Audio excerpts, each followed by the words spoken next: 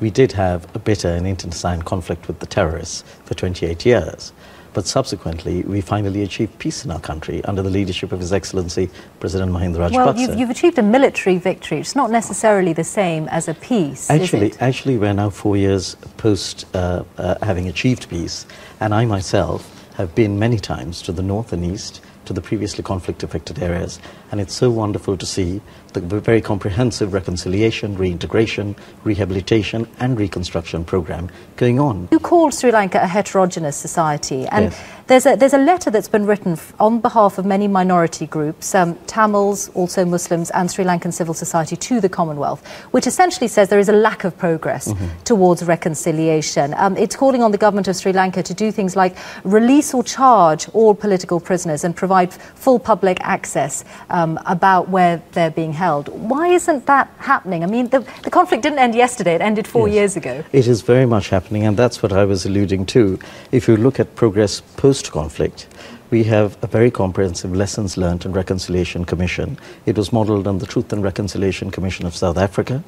It was set within the principle of international humanitarian law, incorporating the principle of distinction and the principle of proportionality. It had over 5,000. It had over 5,000 submissions, and actually these things are being implemented. In fact, the President's Secretary himself has been appointed to monitor the National Action Plan for implementation of the LLRC. Okay. But like peer countries, just give me some concrete examples. Concrete of what you would point to. 297,000 people have been rehabilitated. There's a $1 billion program which has gone into the north and east, Naginera, Navodaya and Uttara Vasanthaya, which is rebuilding the lives and the infrastructure of the people. 11,600 LTT cadres are now being rehabilitated. I've met these kids. They were cruelly snatched by Prabhakar, and they were fighting, but they didn't know what they were fighting for. It's so wonderful to see them undergoing vocational training, being rehabilitated and reintegrated into society. I don't suppose you ever get to meet the Tamil asylum seekers who come to this country because they say they're still being persecuted in Sri Lanka. I have met many Tamil asylum seekers. When I took up my tenure in September 2011, I invited everyone to come to the High Commission. I meet them on a regular basis. And what do they say? Because obviously they've sought asylum because they don't think that they're going to get a decent quality of life in Sri Lanka. I would say that there are many people who, for various different reasons, come and seek asylum. And I think what we have to separate is those who seek asylum as economic refugees from those who seek asylum as political refugees.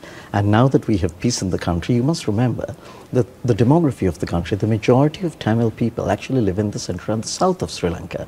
And we do, if you look at Colombo, it's roughly a 30% split between Sinhalese, Tamil and Muslim. Most of us have relatives who are either Tamil or Muslim or Sinhalese, and that is not understood here, because the problem is that we have a huge dichotomy or disjuncture in perception between what is portrayed here and the reality of contemporary Sri Lanka. So there are no issues then with ethnic tension in Sri Lanka. I mean, for instance, we're not just talking about Tamils here. There have been lots of reports recently and evidence about attacks on the Muslim community in Sri Lanka. Is that not happening? I would say very much that you have to understand and be sensitive and empathetic to the context. We had a bitter internecine conflict with the terrorists for 28 years. It will take an enormous length of time. In comparison, look at South Africa after apartheid, look at Northern Ireland after the IRA. Isn't 4 years isn't 4 years a decent length of time to really question how much progress you've been made? Absolutely. Well, but we have a commission that is actually moving forward. It's not an independent process, though, is it? I mean, one of the things the UN is calling for is for a proper, impartial, independent process, which would essentially involve outsiders coming in to assess your record. No, I think that one has to make the distinction between an independent process and an international process. We respect the sovereign rights of Britain, of every other country, and we expect you to respect ours. So we are a sovereign and independent state, and naturally we apply the same courtesies that you would expect us to apply for your country. So it is different from an international inquiry. We do have an independent inquiry, and I think many people initially criticized the LLRC process until they actually saw it. When they saw it, it was a 380-page document. It was critical of government. And the President not only released it, but released it in full. And there is a genuine sincerity, I would say, throughout our country.